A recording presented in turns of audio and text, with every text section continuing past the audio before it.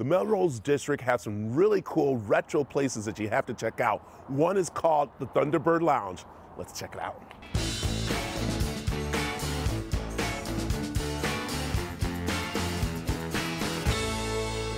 Wow.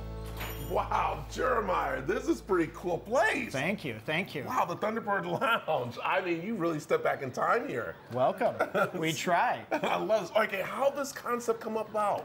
So I grew up in Chicago, and everyone in Chicago had a basement. My grandmother had a basement. My parents had a basement. And when we moved here to Arizona, I wanted to have that feel. So when I opened my own bar, I wanted it to feel like my grandmother's basement. Well, and it pretty much does. And what's really cool, too, is that you went and did some recycling of an old bowling alley? Correct. So there was an abandoned bowling alley that was getting ready to close, and we went inside and we repurposed the bowling lane woods for our floors, the wood paneling walls for our walls, the office sign. As much as we could, we took from that bowling alley to repurpose and recycle. Wow. Well, I'll tell you, when you do step in, the first thing you hear, and that was the arcade games going on. That is definitely a parent's basement going on there. Yeah. How many do you have here, and what goes on with them? So we have 10 arcades. We also have 10 more in storage. We constantly rotate them out.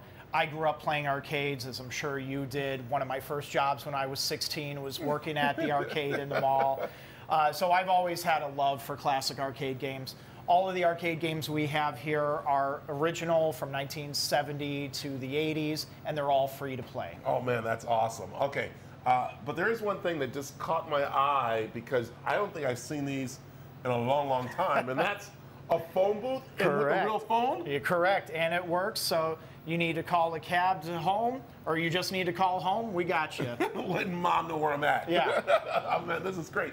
Also, I love is the decor in here, which is really neat, because you do have that Midwestern feel on the walls and in the lamps. Correct. So we have all of the fieldstone, but with an Arizona flair to it. So all of the rocks are resourced from Arizona. It's all copper and turquoise fieldstone. So you have that Midwest feel, but it also has the connection here to Arizona. And all of our lamps were purchased here in the Melrose District, all authentic vintage 1970s lamps. Man, this is really cool. All right, the bar, that's really awesome too. And I'm noticing the back part of the bar, a very cool retro look and feel. Yes, so my friend from high school actually custom built this for us using my old school colors. Speaking of the bar, let's go back and get some drinks. All right, let's make some drinks. All right.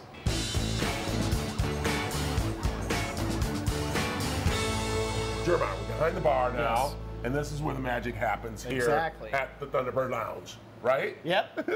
All right, let's talk about a couple of drinks you have here. Okay. What's this one right here? So this is our Farah. Obviously, every boy growing up in the 70s, 80s had a poster of Farah on their wall. We have one here.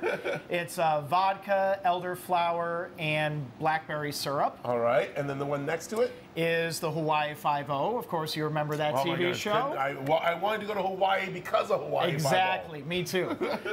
So this is rum, blue curacao, and creme de coconut. Ooh, I like that. Garnished with some gummy sharks. So cool. All right, now you have the signature drink. That's what I'm waiting for, because I'm definitely a bourbon whiskey kind of guy. So this is your take on a Manhattan and old fashioned. So this is called the Thunderbird, and it's a bourbon, Montenegro, and bitters. There you go. So Nick is going to make it here, one of the bartenders, so I'm going to have him as he starts to make it. He's pretty much just taking a little bit of course, the bourbon and pouring it right in there. And this is the thing. This is pretty much stirred, not shaken, right? Correct. That's the important part right there. And this is also served in our signature glass that you get to keep and take home with you. Really? Yes. Oh my goodness, because it's awesome, because it matches the decor here, so it makes you remember where you...